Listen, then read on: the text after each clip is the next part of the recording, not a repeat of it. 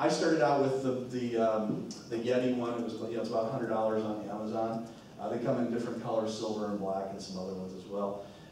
The difference between the two is the Yeti one is definitely a better quality, but the Blue X one is still way better than the built-in microphones or the wireless microphones. What volume level do you recommend setting? There's two different places to set volume level. One is in Camtasia, and the other one is in the microphone.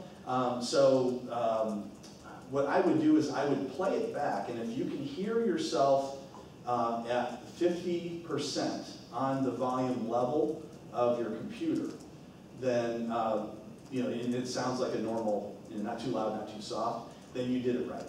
If it's too loud or too soft at 50%, then you've got to adjust either on the microphone side or in the Camtasia side. Totally up to you. Yeah, I had attended the course where they had mentioned that the best for multimedia and PCC. So they were mentioning that you should have like a 3-pound microphone or what's called like the lanyard microphone. Yes, there are those types. The best one I've seen that's a wired one is a Sony. I've tried some other brands that were a little less expensive. The Sony one. Excuse me, if you want food, if you want drink, come get it. They're taking it away. We'll take a quick break.